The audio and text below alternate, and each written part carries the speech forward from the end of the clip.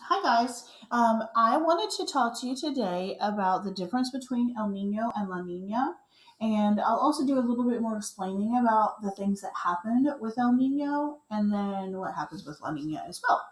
All right, so let's start off by taking a peek at an online globe.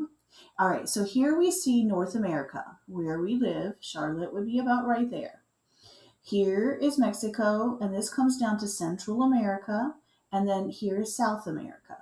A lot of the things that happened to with El Nino happened on the western coast, right here and right here, of these two continents. But it all happens because of the trade winds. Now remember, there are winds that blow in the I mean not in the mid latitudes, but at the equator in the tropics, and they are blowing from east to west. And what they do, because they blow from east to west, is they blow warm water that would be on the surface of this Pacific Ocean. See how big the Pacific is? It's very big. When we go to the beach, we see the Atlantic Ocean, which is also large, but not as large as the Pacific. So over here, like right here is California, right? Okay, so now this right here in the equator, you have trade winds that blow, and when they blow, they make the warm water blow across the Pacific Ocean, and the surface water of the Pacific Ocean is very, very warm right over here most of the time.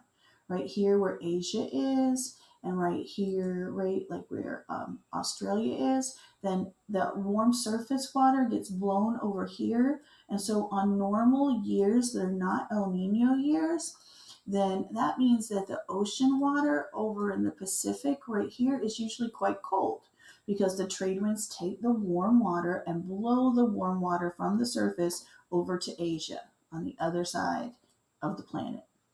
But now, on an El Nino year, the trade winds die down. They don't blow as hard. They actually might even stop blowing. And in some weird occasions, they might blow in the opposite direction. Instead of going ew, they might go wee, west to east. But mostly it's just dying down. And when that happens, then that means that the warm water that's usually over here in Asia starts to travel back around the globe in the Pacific, right? And it comes, and the warm water moves and moves and moves and moves and comes over here to the west coast of South America and to the west coast of the United States and Mexico. That warm water makes lots of low pressure systems. Remember, stormy, cloudy, raining, low. Remember that warm water makes more evaporation, more condensation, more precipitation.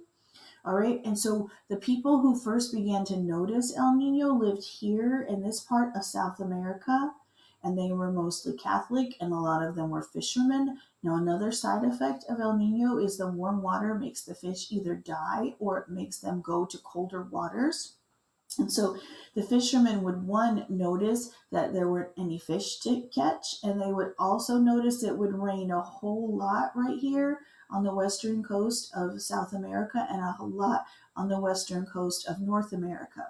And because it happened at Christmas time, they started to call it El Nino after baby Jesus, the Christ child. All right, so El Nino is when the Pacific Ocean gets warm. All right, so that's the very first thing I want you to put in your notes is one, trade winds die down.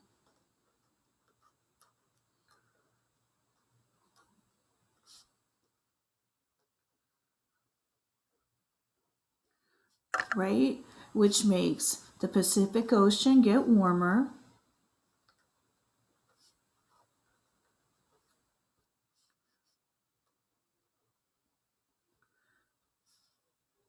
Near South and North America.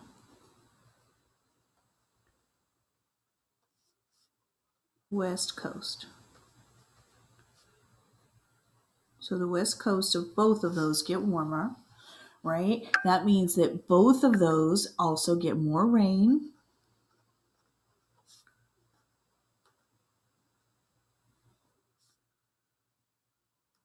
In South and North America.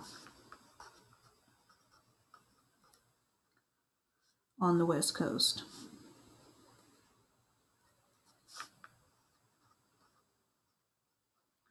Now, let's click in on that a little bit.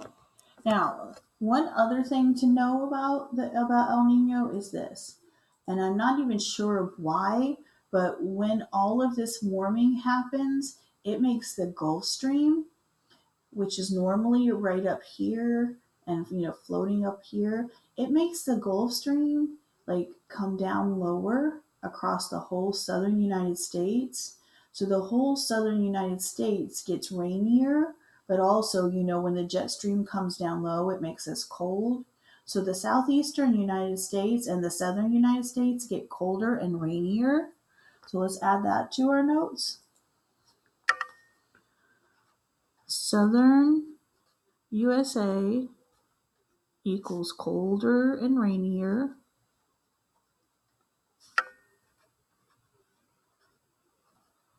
And what's weird though is that because of that, the place that normally would be really rainy, like up here is where Washington State is, like where Seattle, where the Seahawks play, because because of the way the jet stream dips down, it makes it much warmer and also it makes it drier there.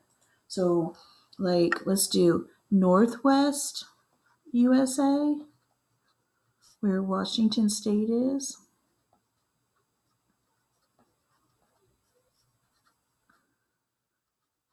They get warmer and drier.